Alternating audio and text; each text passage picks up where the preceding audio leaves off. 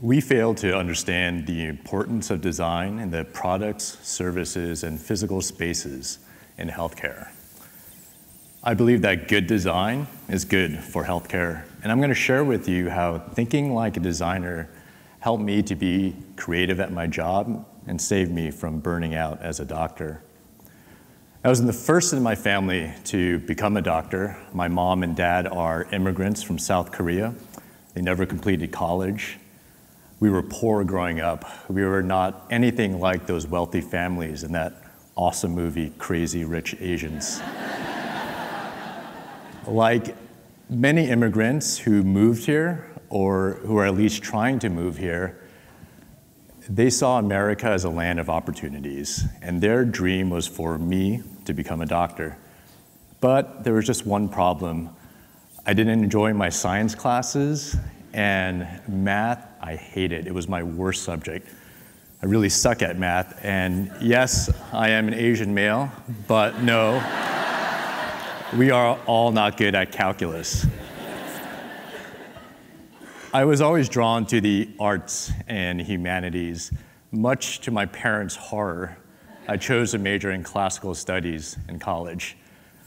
Translating the ancient poets from Greek and Latin, that captured my imagination. Organic chemistry didn't. After surviving medical training, in spite of my math incompetence, I worked, and I still do, in an emergency room. And in the hospital, we use a secret language. A phrase that you will hear often in the emergency room is moving the meat. It's kind of terrible, isn't it? It refers to being efficient to diagnose and discharge patients as quickly as possible. And I am guilty of using this derogatory slang when trying to clear out a waiting room overflowing with patients when there are 6-hour waits. Working in the meat grinder that is the ER is hard. And I have suffered burnout. My symptoms are emotional, spiritual, physical exhaustion, feeling dehumanized, lacking empathy. Burnout among physicians, it's an epidemic in America. Everyone suffers with burnout, especially our patients, because burned out doctors will deliver burned out care. How do we address this problem of burnout? I've heard a lot of strategies, everything from practicing yoga to mindfulness classes, but the problem's complex. There are no easy solutions. There's not a magic antidote. Doctors can't yoga themselves out of burnout and into wellness. And in the case of my own burnout, my treatment plan consisted of tapping into creativity. That creative part of my soul that was trapped during years of rote memorization in medical school and the dehumanizing culture of residency training.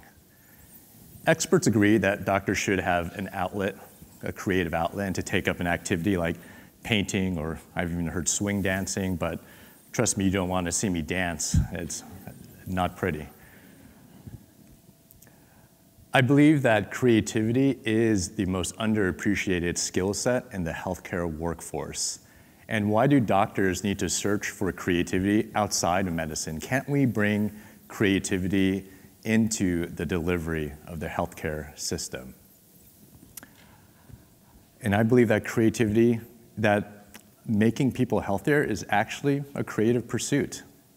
So how can we do this? We can do this by embracing design. Design plays an important role in our everyday lives.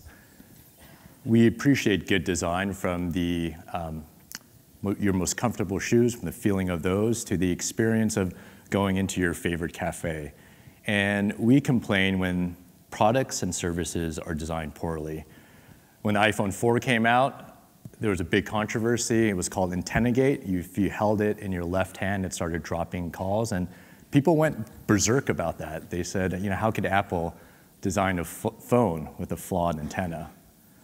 But why don't we talk about design in healthcare? Is it because our experience of healthcare is so bad and that good design in healthcare is so rare? Think about your last healthcare experience as a patient. Maybe you were perched on a high examination table talking to your doctor who barely made eye contact because he's typing away at his computer. That happened to me on my last visit. Or maybe you had to put on one of those embarrassing patient gowns with that opening in the back that totally exposes your butt. Or you had to take an entire afternoon off of work for a 1 p.m. doctor's appointment because you knew that doctor was not going to show up at 1 p.m. And who here has had the experience of a doctor's office or hospital asking you to fax in a medical form? It's 2018. Who even owns a fax machine? The journalist Sarah Cliff calls the fax machine the cockroach of American medicine.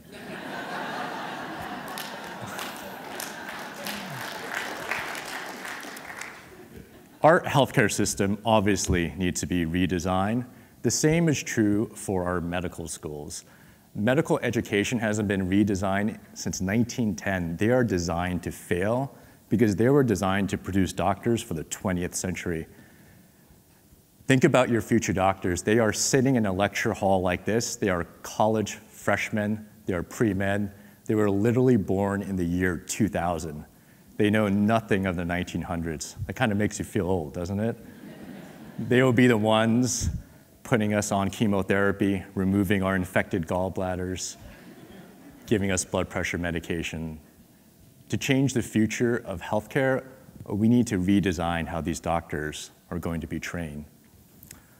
I started the first program in a medical school that formally teaches design thinking. It's one of the largest and oldest medical schools in the country. So what exactly is design thinking? My favorite definition comes from my colleague, the author and designer Ellen Lupton. She says design thinking is a set of creative tools that generates ideas and solutions that meet human needs. And the practice of design thinking uses physical prototypes, sketches, and storytelling to help teams build empathy and actively engage with the situation. Ellen says that design thinking is an open mindset that invites people to rewrite the rules of business as usual. And design thinking isn't just for designers. Anyone can take part. Teaching design thinking to medical students and doctors and applying it to healthcare helped me to develop more empathy for patients and led me to reimagine my role as a physician. And I want to share with you 3 principles of health design thinking: prototyping, storytelling, and co-creation. Prototyping is the ability to communicate the ideas in your head in a physical form. When a team was looking to improve the experience of central venous catheter insertion, they use everyday objects like Legos, Play-Doh, and cardboard to prototype a redesigned medical package for that catheter to make it easier for a doctor to find what she's looking for during this procedure.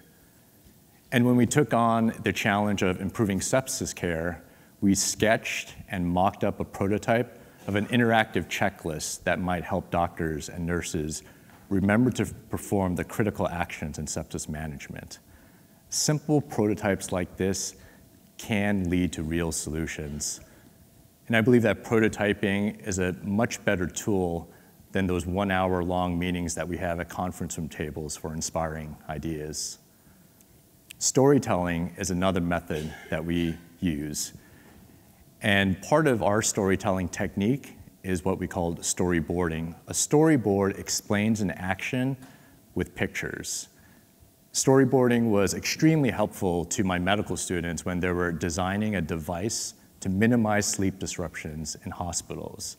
Storyboarding allowed them to validate their ideas even before they built a prototype. And this team went on to file for a device patent, form a company, and do a clinical study that showed that patients were able to sleep 20 more minutes per night while in the hospital. Co-creation, it's fundamental to design thinking. It means designing for and with the end user. Too often, we design solutions without the input of end users. If your team, for example, is trying to reduce hospital readmissions, try inviting end users, patients with congestive heart failure, and their caregivers. These end users can give fresh insight into problems. Our team is currently working to on a health solution for the community of Kensington, Philadelphia. Kensington is at the center of the opioid crisis. The New York Times just came out with an article on Sunday about Kensington, and it called it the Walmart of heroin. It is the largest open-air drug trafficking for heroin on the East Coast.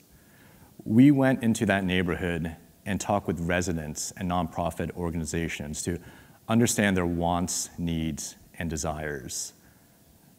They told us that they were tired of being stigmatized by the heroin epidemic.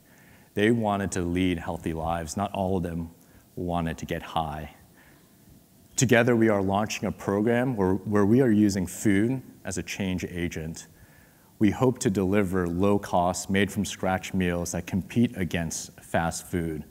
We want to design healthy addictions. Anyone here can design for health, whether you are a healthcare executive, a nurse, a doctor, a patient, and a caregiver. Start by choosing a project that you feel passionate about.